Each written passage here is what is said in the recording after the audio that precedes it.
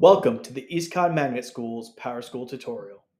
This video will walk you through how to view your students' current scores in PowerSchool.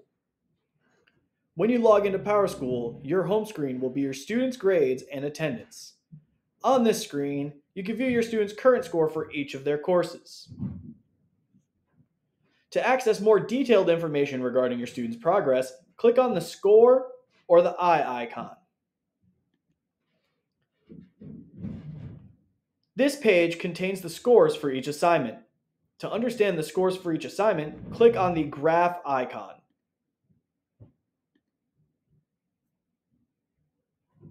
When you press the graph icon, you will see the academic and/or portrait of a graduate standards that were assessed through this assignment.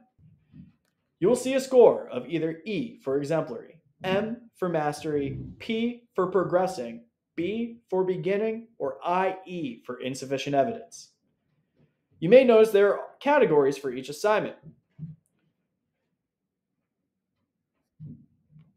Formative assessments are practice on specific standards and are indicated by the green check marks and orange stars.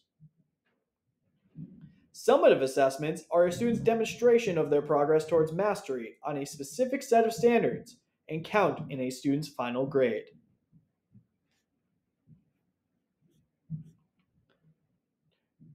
Any comments will be located in the column to the right. Check out our website for more information and frequently asked questions.